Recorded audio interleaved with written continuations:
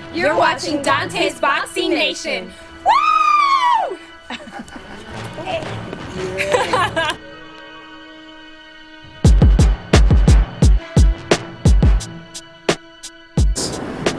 Dante's Boxing Nation over here with WBC President Mauricio Solomon. How you been, man? Very, very well. I'm blessed, I'm happy, and we're getting ready for our 54th annual convention. Congratulations, congratulations. Thank you. Where is it going to be next year? It looks like Kazakhstan. Kazakhstan? Yes. Oh man, you're spoiling Golovkin, huh? Well, they have a huge event, the energy event in the summer, and they want the WBC to be part of it, so wow, we might be going to Kazakhstan. That's big, man. So did you get to catch the Jamal Charlo versus Julian Williams fight? It was a very good fight.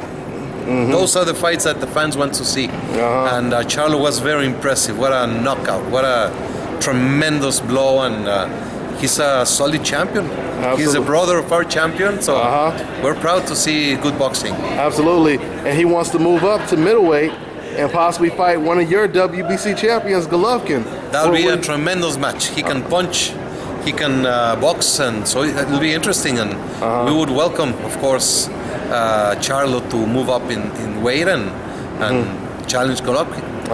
What's going on with Deontay Wilder, WBC heavyweight champion? Well, we're going to talk to him tomorrow. He'll be here. He's recovering from the multiple surgery. As you know, the WBC ordered an interim championship taking place this Saturday. And we'll see when he's ready to come back. He's our champion. We're very proud of him, and we will always support Deontay.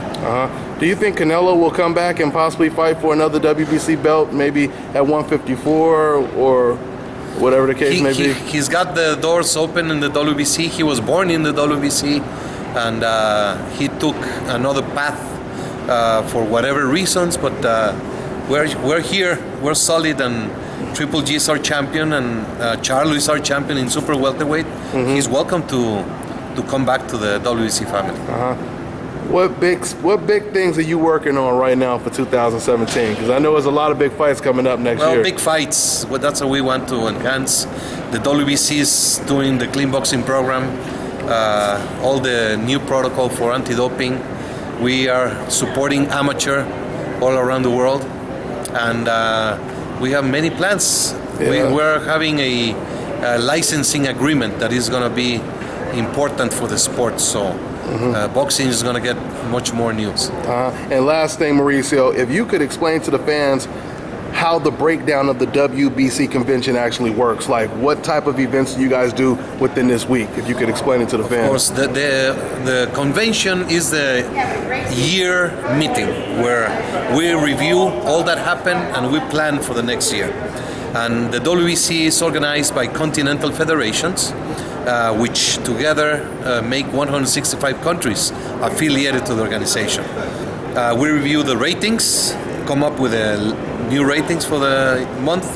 We do the mandatory defenses, and then there's the reports from each committee. We have the ring officials committee that does judges and referees. We have the supervisors, the medical committee, which is very important. We have the legal committee, finance committee, convention committee. We visit the hospitals and schools with the WBC Cares, and we're going to present the awards for the best of 2016 here live in a special event, and many other reports that make up the work of the year and prepare for 2017. And you also have fighters argue their case why they believe that they should be mandatories or whatever the case may be. For ratings and for mandatories. It's an open floor. Anyone can take the microphone.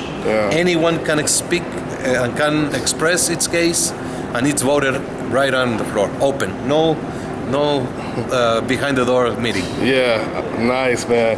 Well, thanks for your time, and I'll be talking to you some more throughout this week. Thanks, Mauricio. Thank you so much. This is Bobby, and you're watching Dante's Boxing Nation.